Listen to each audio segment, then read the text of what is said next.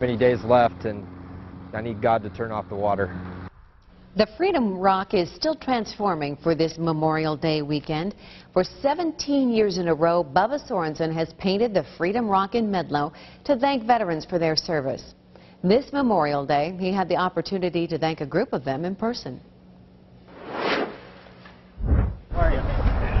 You wouldn't know it by looking, but up until last year, these old buddies hadn't seen each other in decades. One day out of the blue, he called me in September and he says, "What are you doing this weekend?" And nothing, if you're coming down, you know. They're from all over the country: Minnesota, Ohio, Vermont, and today it's Dennis's turn to show off his home in Iowa. We all met in Vietnam, and we was in 2nd CAG together, Marine Corps. Yesterday we were in Vietnam, today we're getting together. It's like there was no time lost. But 43 years had passed.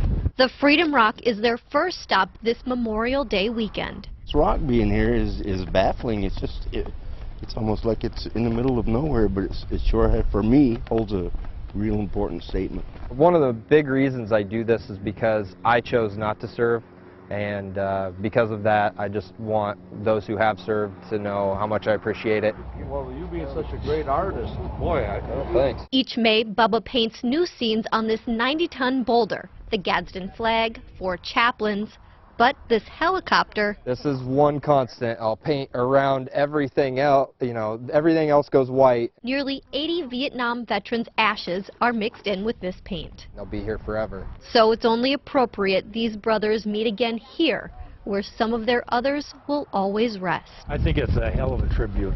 Stephanie Nolte, KCCI 8 News, Iowa's news leader.